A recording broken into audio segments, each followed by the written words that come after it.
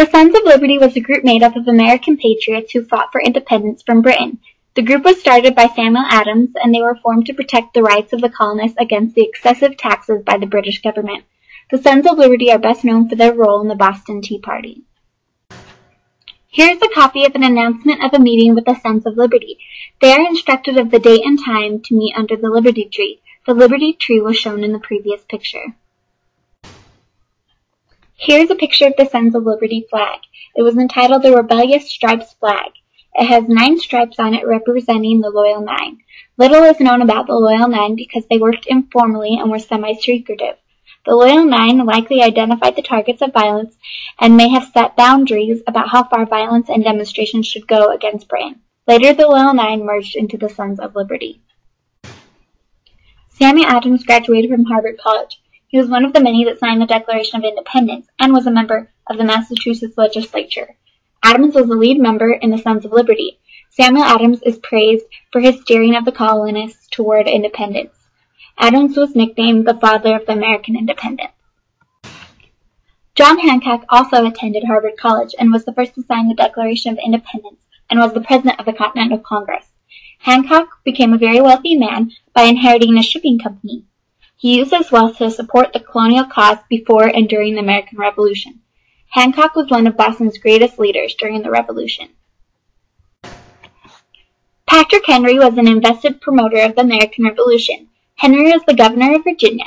He is most remembered for his speech, "Give me liberty or give me death." Later, after the Revolution and Constitution, Henry helped adopt the Bill of Rights. The French and Indian War was fought over land. Britain wanted land west of where they were, the problem being that land belonged to the French. Both Britain and France allied with different Native American tribes. France was defeated and the land went to Great Britain. Shortly after the war was won, a proclamation line was established. This was to keep the colonists off of Native American land. The colonists were furious. They had just fought a war for that land and now they couldn't even build on it. They didn't think that that was fair at all. Paul Revere is famous for his midnight ride. He rode through town warning colonists that the British were coming. Or did he? Paul Revere was British, so that statement would have been confusing. What he actually said was the regulars are coming. That's what they called the redcoats. While Paul Revere is famous for the ride, he had help. William Dawes and Samuel Prescott rode with him and actually finished the ride. Revere was stopped by British officers. He gets the credit for the ride because Henry Wadsworth Longfellow wrote a famous poem about Paul Revere specifically. The Stamp Act was the first direct tax on the colonists and the real start of the Revolution. Parliament put taxes on legal documents, newspaper, and even playing cards. The tax was very inflammatory.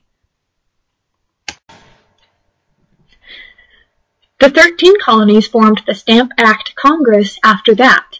The colonies, who had separate money, laws, and just about no similarities, finally had a reason to work together. After the Stamp Act, Parliament got the idea to put out yet another tax, because the first one went over so well. The Townshend taxes were introduced not long after the Stamp Act. Townshend put direct taxes on glass, paper, lead, paint, and, pay attention to this one, tea. Colonists were annoyed with these taxes, so, to show their annoyance, they started a boycott. They wouldn't buy British goods. They made their own clothes and grew their own food. The Chancellor in Britain decided to break this up, so he sent an army of redcoats to keep things under control.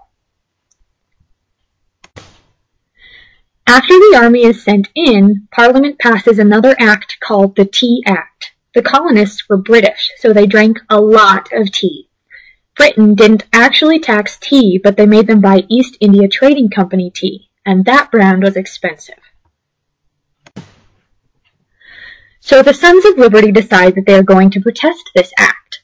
They dress up like Native Americans and dump 342 crates of tea into the Boston harbor. After the French and Indian War, colonists wanted to be represented in British Parliament. Parliament would tell them that they were virtually represented in Parliament, but that wasn't enough. Not being involved made colonists feel like they weren't viewed as real Britons. The chant colonists used was no taxation without representation, meaning that they didn't want to pay taxes for Britain unless they were represented in Congress. After the Boston Tea Party, the Chancellor of Britain wanted to punish the colonists, so he granted representation to Canada but not America. The colonists were furious and the revolution was born.